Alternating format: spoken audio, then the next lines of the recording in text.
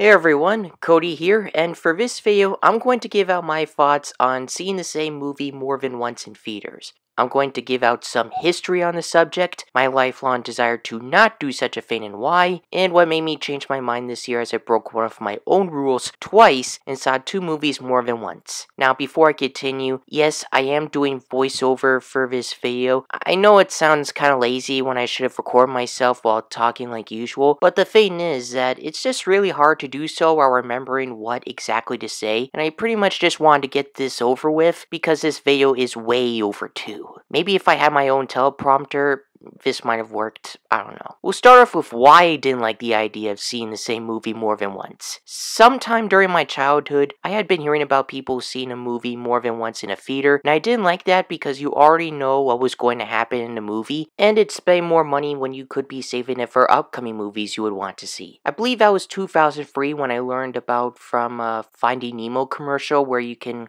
see it again, and later when a family friend said she saw Freaky Friday twice. I never wanted to do anything like that. Unfortunately, my parents and this family we used to hang out with loved the drive-in and forced me to see Herbie Fully Loaded and the Pacifier on what was like 2 days after the Pacifier came out on DVD. And when it was in theaters months prior, one of my grandmothers took me and my brother to see it already. I wanted to see Herbie back then, but still had a huge meltdown because I didn't want to see the Pacifier again because I already saw it in theaters. And even more crazy to me was that I saw it on DVD on the last day of school where me and my classmates watched it. But then one day later came the surprise announcement from my parents that we would be going to the drive-in to see both Herbie and Pacifier. I sucked it up and went through with it anyway because I was a kid anyway. Regardless, both movies don't hold up for me, so you won't see me reviewing them anytime soon because they're like some of those movies you liked as a kid, but now they're just total crap.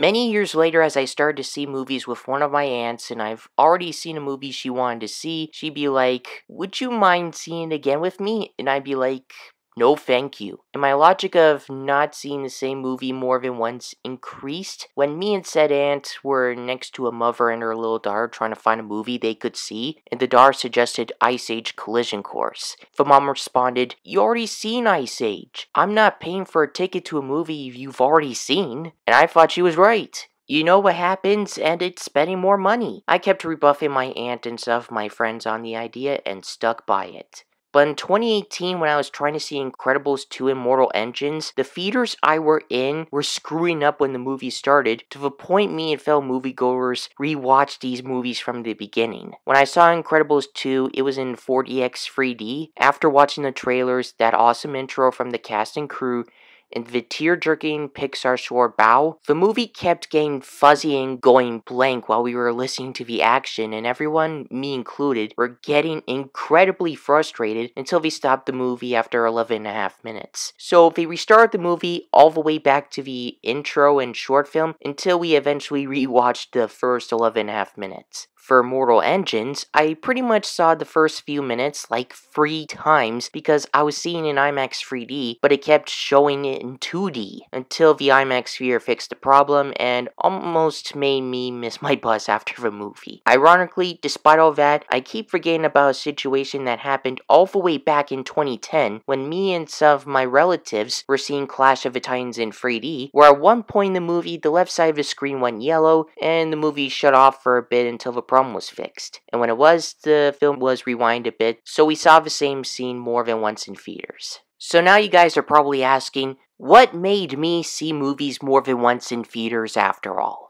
Well, back in May, me and a friend were seeing Aladdin. I wanted to see the movie in IMAX 3D, but my friend wanted me to see the movie with her, so we decided to go see it in Ultra AVAX 3D at a theater closer to us and her job. The floors were slippery, people were walking in front of us with a flashlight, the lights went on when the credits started rolling, and while we were waiting for everybody else in the packed theater to leave, we were like, this movie didn't feel much like 3D. Apparently, that's because when we left our seats and went down the stairs, we got Cineplex courtesy tickets from people working at the theater because we didn't see the movie in 3D this whole time. And we all had our 3D glasses on. I was pretty stumped for a while because I was trying to think whether or not I should just see the movie again and see it in IMAX 3D this time, but I already knew what happened in the story and I'd be spending money again. Eventually I thought I should just try it while it's still in IMAX, so while I did see it in 3D, the one thing this viewing of a movie lacked was a response from the moviegoers I was sitting with from my previous viewing, so seeing it a second time had its pros and cons for sure. The second movie I saw in theaters twice this year was a movie I barely heard anything about until the trailer premiered in late August. It was Motherless Brooklyn. Since I first saw that trailer, I felt interested and hooked into what this movie is. I just liked the 1950s neo-noir look of New York, the smooth jazz in the background, and the A-list cast, plus it was written, produced, and directed by Edward Norton. So he didn't just star in the movie in case you haven't realized yet. I got a chance to see it at this year's Toronto International Film Festival at the Princess of Wales Theatre, but there were some cons to this. First off,